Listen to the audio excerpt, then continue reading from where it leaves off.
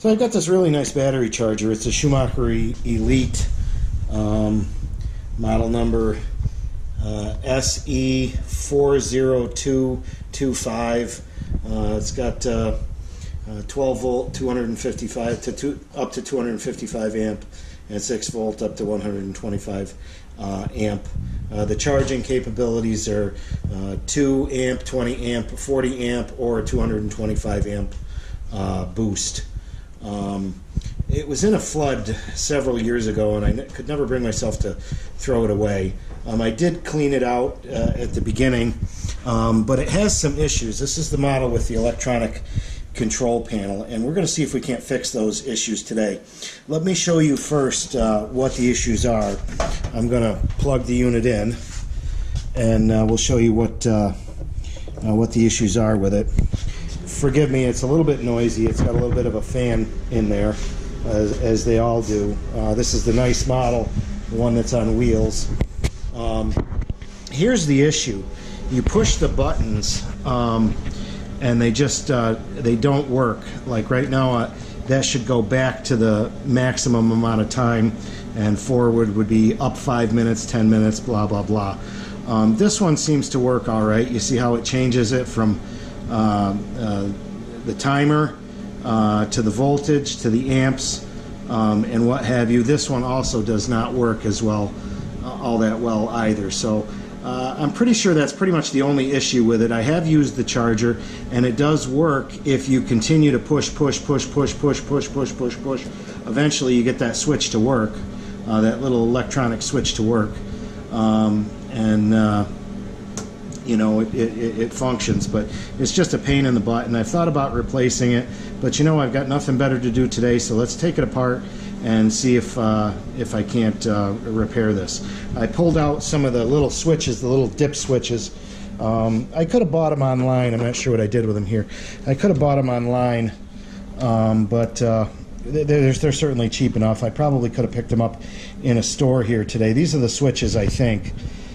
These are the little switches that the unit is going to have.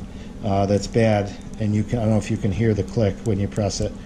But I just pulled these off an old CRT television that we were throwing out because, well, mainly because, not because I was trying to save money, but mainly because I didn't feel like waiting for the switches to come in the mail, and I think these are going to work.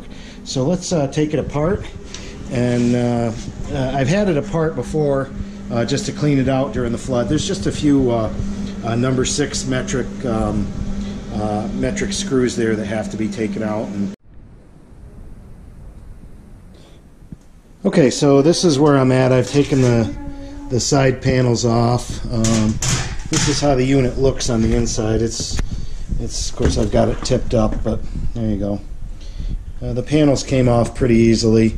I also took these top 2 screws off, which kind of was an unnecessary step. But there's the control panel. Here's the front of it, like so. And, you just come around on the inside. It looks like there's just 4 size 8 metric bolts that hold it in, and we're just going to take those off. I've loosened them by hand, so they're just going to come off pretty easily, I think. And we'll see what we've got.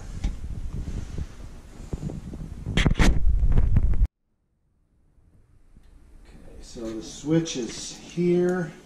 This is the really bad one. That's the one that changes the mode. So there's those 4 points. I marked it with a black magic marker. And let's see if I can unsolder that.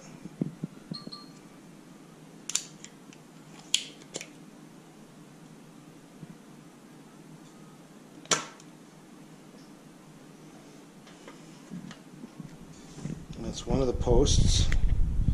There's 4 posts here.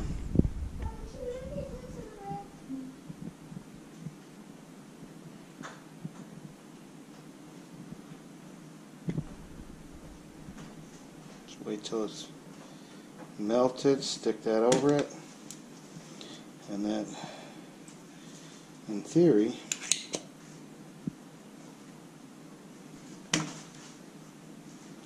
sucks the solder. This one doesn't seem to be doing it that well.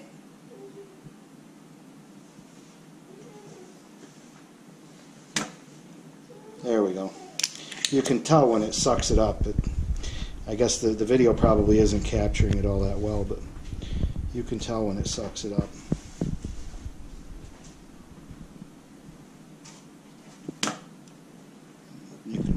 This is an old switch. This is the bad switch. The switch is identical except for the actual length of the knob is quite a bit shorter. So I'm not sure if I'll be able to rectify that by putting something extra on here or switching these out somehow, or I may have to just cut a hole in my. Of course, the real thing I should do is get the proper switches with the proper length, but I'm sure I can manage to get it done. So I'm just going to solder these in down here really quick. I've already got the new switch in on that side.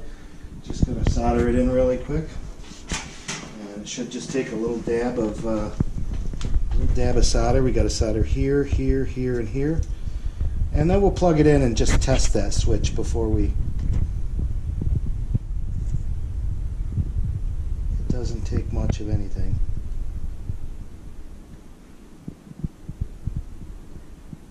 That one's done.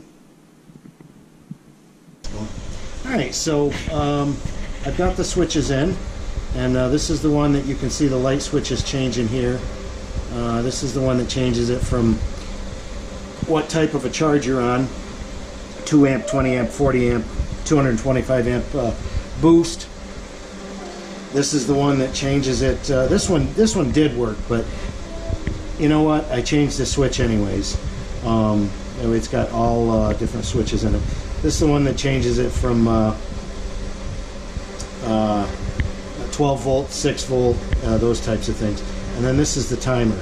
So you can see the timer works 5, 10, 15, as I mentioned, 5, 10, 15, 20. And if you go the other way, it puts it on off or a hold, or the longest, which is 135, and you can, so the whole thing works. Now the only question is go ahead and unplug it. Now the only question is how I'm going to make it work with these shorter switches. So I'm going to put it back together and see how it goes and see what it looks like. So for the final testing, plug it in. Oh, there we are. Got that familiar hum. I did have to knock out the plastic pieces here because these switches just aren't long enough. So that's okay, because you know what? If I'm working on my car, I've got 100 different things around that I can just reach in there and go like that with. That's not a big deal at all to me. Maybe it's not 100% perfect the way that some of you would fix it, but as I said, I didn't feel like waiting for the parts to come in, and so yeah, okay, you can see over there. Yeah, so it is working, and I mean, I was basically all set to purchase myself a new one, but hey, that saves me probably probably $150 for a model these days as nice as this one. So yeah, I'm pretty happy with it. So thanks so much for watching. Please subscribe. I definitely could use subscribers right now. Good old YouTube trying to shut all us little YouTubers down. And smash that like button. Thanks again.